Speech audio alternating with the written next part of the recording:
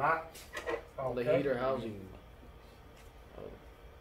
That's in series with the heater. What do you think that one is doing? First of all, what temperature is that? 212. 212 degrees. 100 degrees Celsius is Time. equal to 212 degrees Fahrenheit, and that's the same as what? What happens at 212? Water boils. That's somewhere around the heater. I'm Frigidaire. Now I don't know about this particular model. I'm talking about the older ones. If you were to take the drum out of the dryer, you're looking at the dryer cabinet like this, and the heater's in the back and around can. Sometimes that thermostat's located against the back wall, like the wire comes in here and goes to the heater like that, and it's on the back wall. So that's if the housing of the heater exerts too much heat, it might do that. Now, I haven't looked at this one. So this one has a round tubular like the Samsung. No, more like the GEs. If we go ahead and take a look at this diagram here is also the parts breakdown. Yeah. And let me see, view, rotate view, counterclockwise. So I thought the G's are always at the back. Yeah, let's take a look at this, at the heater on this. Did I pass it? Probably. Yes, I think you did. You did. Yeah.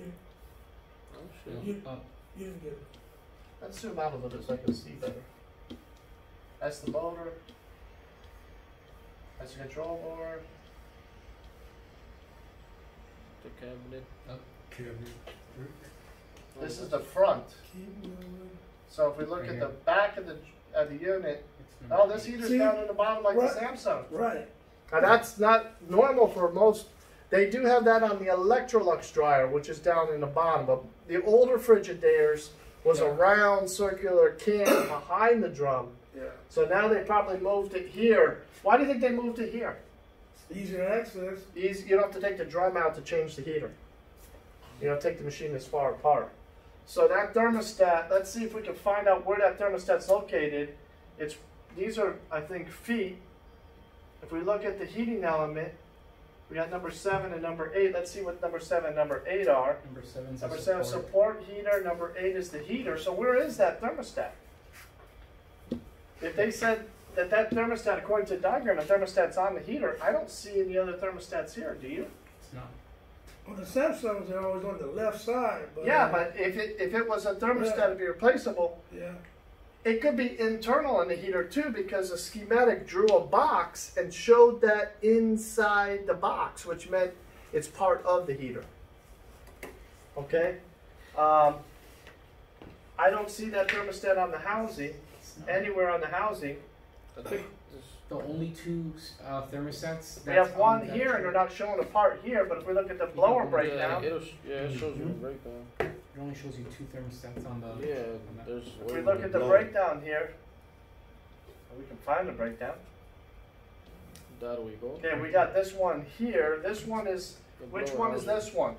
That's the blower housing. Yeah, but that's number 2. And number 2 says thermostat blower housing, but which one is that temperature-wise?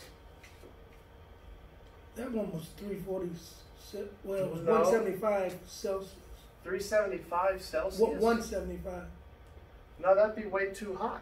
It seems like that. Yeah, but Yeah, but Isn't what, it that one right there? if 100 Celsius is 212 degrees, yeah. 175 Celsius, we have to go back to the diagram. Let's take a look at this for a second. This one says 175 degrees Celsius. Yeah. All right? And this one here, where's the other? It's got to slow down. Where's the other one? That caught my attention on the This heater. one's- Right This there. one here, oh, this one Right here. there. There's 70. This is 70 degrees Celsius. 70 degrees Celsius, if it's lower than 100, it's going to be lower. Yeah. And 100 was 212 degrees. So this one here is probably going to be within the 160 degree range. Yeah. Okay, I don't know what the math is. 70 Celsius is... the formula or the math. The equation is 7. It would be 70 multiplied by 1.8 plus 32. Because 0 degrees No, that'd Celsius. be the other way, not Huh? plus. What are you You'd talking have about? You to trying go- to find No, out no. Fahrenheit? Oh, you're going from Fahrenheit to Celsius? Yes. Oh. to- But this Celsius, we want to go to Fahrenheit. It'd be That's gonna be it'd more. be that It's at times 9/5. 9 divided by 5 plus No. 32. It's, Yeah, 9/5 which Celsius is 1.8. plus 32, right? Don't No, bust your minus head. 32. No. No, plus 32. Plus. Plus 32? Plus 32. Okay, so 9/5 of that, I'm not going to do the It's math. 1.8. That's 9/5. So it's 70 multiplied by 1.8 plus 32. Because 0 degrees is 32 degrees Fahrenheit. 0 degrees Celsius is 32 degrees Fahrenheit. So what's the answer instead of giving me the mathematical equation? No, you're right. It is 1.8. What are you trying to find? Which one? For which one? 70 degrees, just Google 70 It's degrees Celsius. 158 degrees Celsius. And what did I Or say? Fahrenheit. 32. What did I say it was? 58. 60. I said about 160, right? Yeah. I was off by 2 degrees.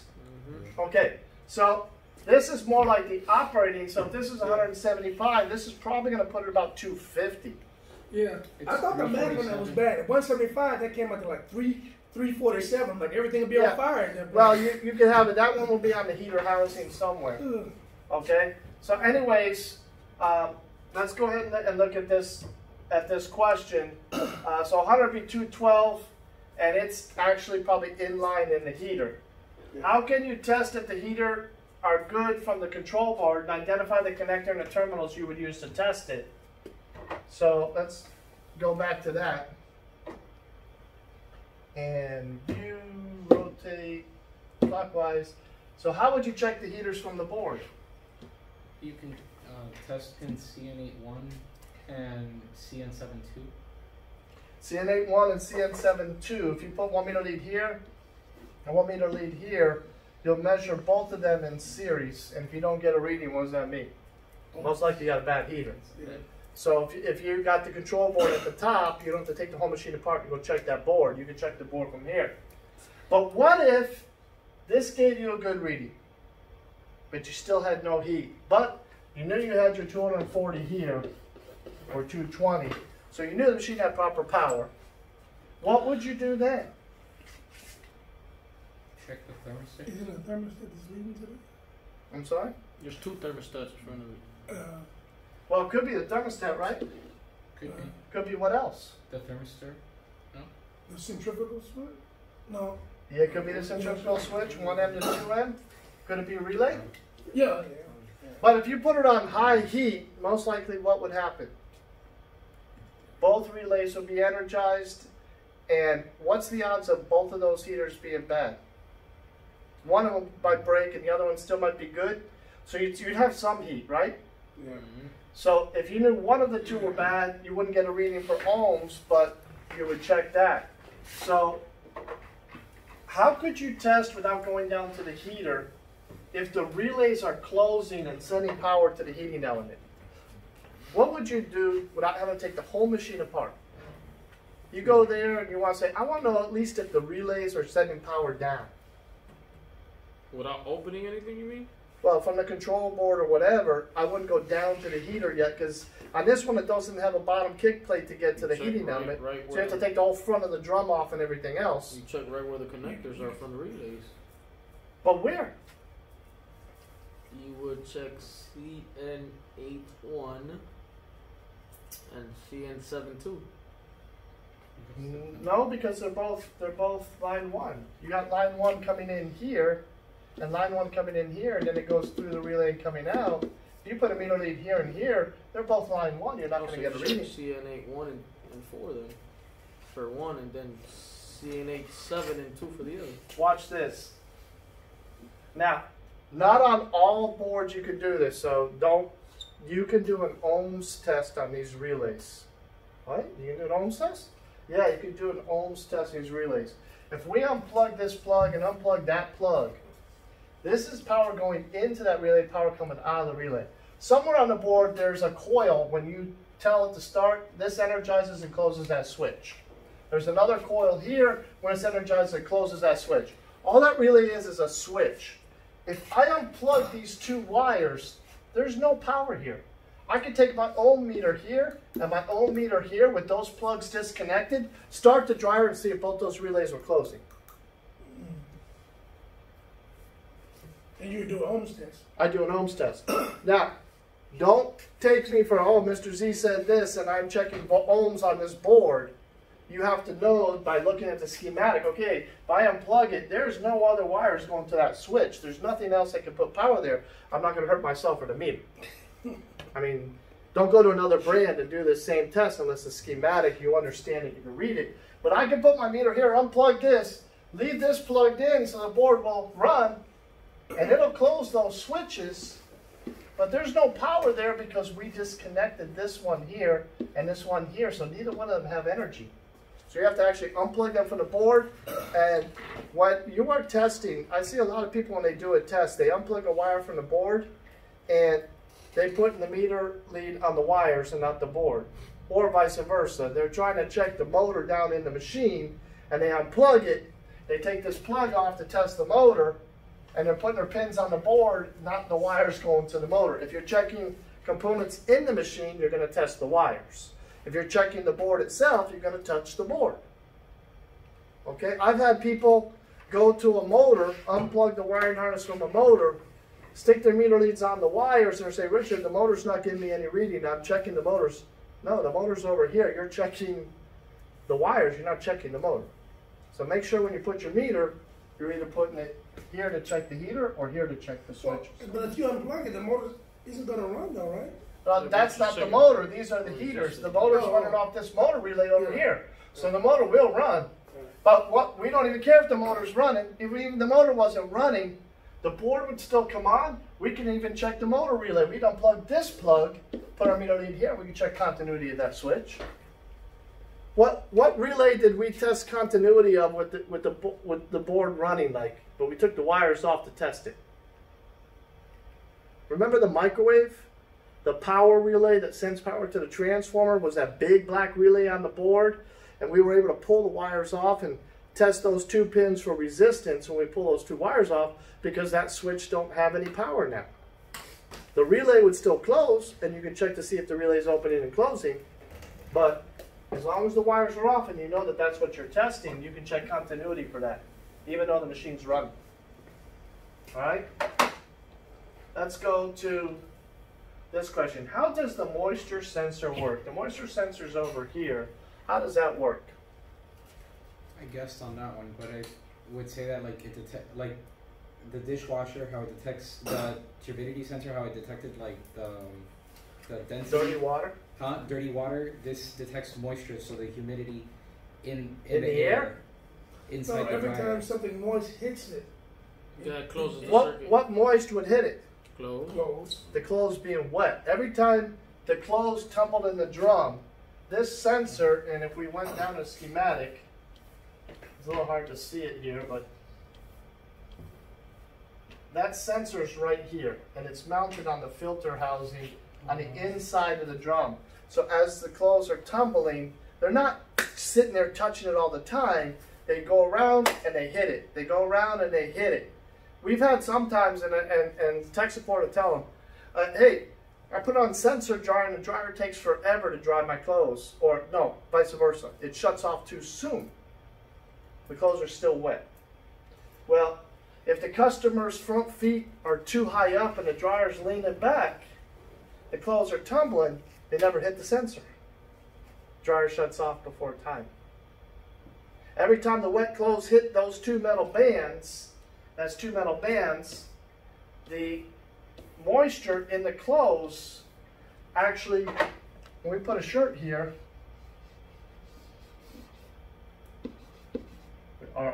we put a shirt here, it conducts current across between the 2 terminals. That board sees it. Back in the day, every time a wet article of clothing hit it, it would pause the timer and delay the timer from ending the cycle. And as the clothes get drier, the drier it is, the higher the resistance, there'll be less current going through. The board knows that. Eventually the board don't see it anymore and it says, hey, I haven't had any wet clothes hit me in about 10, 15 minutes. You know, we're just about done. Let's give it 5 more minutes, cool this thing down, go into cool down and shut the machine off before it's done. So it would only do that if you have it on an automatic setting, no? Not on a timed? Most dryers have an automatic which use the sensor, and then the other ones use timed and say, if you say a 40-minute time, it can time out. But I've seen some Whirlpools that even if you put it on timed, it still checks that sensor and overrides the time if it doesn't see wet clothes. One other thing can happen to the sensor bands. Sees wet clothes? Huh? It'll kick it into over. It senses, sees senses, that's what I meant. And what But- was the question? But what other thing can happen to those sensors? It can be Stick close. No. it can be blocked by the filter. No, I don't know. Develop a coating, Like from what? dryer sheets. Yeah, you know, like those fabric softener sheets like Bounce or Snuggles, and you throw it in, and it's sort of like a little sheet that helps add a little bit of odor to the clothes or a little freshness to the clothes. Sometimes they're a little bit oily, and if too many of them hit, they create an oily substance over the top of that band, and that what happened? Oil and water doesn't mix, so that even though the clothes are wet, it doesn't really sense them. So taking a Mr. Clean Magic Eraser and cleaning it with some soap and water, or maybe a slight little sandpaper or emery cloth just to sand it down a little bit, allows it to sense the water temperature just slightly better, and it'll finish that cycle. So what would the complaint be in that case? It would shut off before the clothes are completely dry. So, I mean, that's one thing to check, I suppose. Yeah, well, if they complain that it's shutting off in 15 minutes or 10 minutes, and I put it on a 40-minute time dry, you know, and the clothes are still wet, usually if the customer complains clothes are still wet at the end of the cycle, what is that? It's usually a ventilation problem, the dryer's not heating, or not getting hot enough. But if all those things test out, the customer don't have the dryer vent hooked up, and you check the temperature out the back or go straight out the wall, and you got 145 degrees coming out the back, it should dry in 35 minutes, 40 minutes, most loads. And it's shutting off sooner, and the clothes are still wet, might be the sensing bands may not be working properly. And we had one teacher here years ago who brought a machine in because of that. There was a Whirlpool, and we did have to take and clean that thing really good, and we got it to work. So it does happen. What temperature? Make sure the dryer cycles at the correct. What component? I'm going to say temperature. I'm getting tired here. The thermistor. What component? Make sure it cycles at correct temperature. The thermistor. The thermistor is telling the dryer the temperature, and that's what's cycling the relay. All the other thermostats are safeties or backups if the relay does not cycle. That 70-degree one, though, that's not cycling anything? No, it doesn't really cycle off that. The thermistor, because what if a customer wants delicate clothing or normal clothing, cottons? The temperatures are different. And if we used a single thermostat, that would only be as a safety, like an override. I was thinking like a cycling thermostat, like on the... Yeah, but you couldn't get multiple temperatures from that Right. thermostat. Yeah, It doesn't have a thermostat heater in it to trick it. yeah. Okay? So the thermistor is the main control. Which thermostat is located on the heater, and what is the temperature? This one's in the heater. This one's most likely on the heater, on the housing. And its purpose is if we have an airflow problem or the relay doesn't cycle it off, this thing here is going to stop the whole machine and say, hey, it got way too hot in here, shut that thing down. But it says thermostat, it may be what? A thermal cutoff. I don't know. But it says 175 degrees Celsius. That's 347 degrees Fahrenheit. Right. Yeah. Yeah, that's why it's on the So heater, that's an just not- airflow problem, or the heater's not cycling off, and that's at the heater. Because the operating thermostat's on the blower housing, and the thermistor is also located over there. Most dryers sense the temperature, except for maybe GE, sense the temperature going out the drum. So even though we say 140 to 160 degrees, the drum temperature could be slightly hotter inside, okay? But the air sensing is after it leaves the drum and goes through that blower fan. But if we have, for some reason, the vent blocked, even though the fan's running, it's not pulling the air across the heater into the drum over the blower housing. Those sensors on the blower housing don't really know what's going on out over there by the heater, and the heater can get extremely hot. I don't have any thermostat. But that's not a typo? 175? I can't tell you if it's a typo. I have to see that machine and actually look at the temperature on that component. Look, this that's 347. We'll check something in a minute. We'll get the part number. I'll look the part number up online, and we'll see if we can look at the specs of that thermostat, okay? How about that? All right. Let's finish the questions here. The next one. Which thermostat is located on the blower housing, and was the temperature CF? That was the 70, and it came out to about 140 something, right? Yeah. Was it 160, right? 158. 158, 160. If the dryer control board did not light up, so the board didn't light up, and you have proper voltage to the dryer, power cord, terminal block, where would you test next and for how much voltage? I said CN2123 because it's not connected to anything, and I would assume that. Wait. See what? CN2123. There's nothing connected there, so why would you check power there? For real. There's nothing there. It's an empty plug. Remember, this is the transformer that feeds power to the board, and if you look, this is line 1 coming in, and if we follow this here, this is neutral come out. So we want to go here. This could be bad. We want to go to the board first and see if we got power there and those 2 pins on the board. If I have 120 volts, that board should light up. If it don't light up, the board's bad. Now, if I have 120 here and I don't have 120 here, the only other component in that line is that thermostat. It could be bad. But I would go from here to here. And you may not have to do it there. You do it right at the plug if you want in the wall. Okay?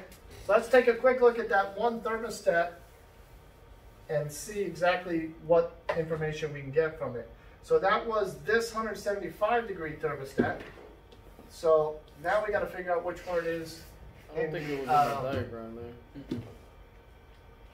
The diagram only had, I think, 2 sensors in it. It had the blower house sensor. This is the thermistor, which is in the blower. This is the operating thermostat. That's it. Those are the only 2 it shows you. So until it shows. I think it skips a page or something. It's missing information. You think so? Yeah. Oh yeah, for sure. Oh, absolutely. Okay, so let's do this. Control F is to find. Yep. And we're going to search for thermostat. Okay. And it says what? Only 2. Thermostat blower housing And temperature. and thermostat temperature. Let's take a look at this one.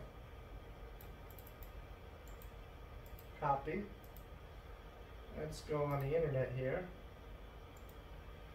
Paste. I put that as my answer for number 9. So if we looked at this thermostat here, and they didn't even show the thermostat, did they? Hey, RR. What happened? Go back. Wow, look at that. We're everywhere, right? Wow, that's pretty cool. And look what it shows. So these are all the technicians that replaced that part. Wow, Darius changes it a lot, doesn't he? Oh, look at this one right here. Who's this one? And that says an oven Samsung, so it's not that part, but that's Michael. Okay, so Oven Samsung. let me see something here. Oh god, that was funny.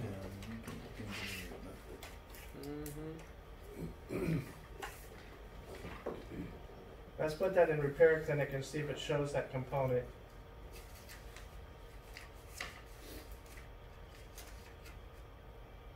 And it doesn't even show a picture. It has a video. No, but the video is just a generic, Just a generic. Oh. Yeah. We can try one other place. It's your part direct?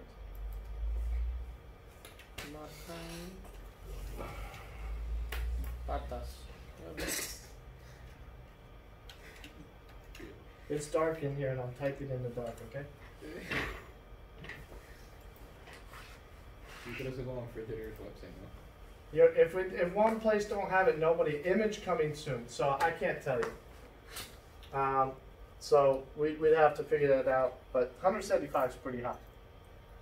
Okay, but that would have to be somewhere on the heater, and it would probably be part of the heater housing because they don't show it as a separate component. Any questions on those diagrams? No?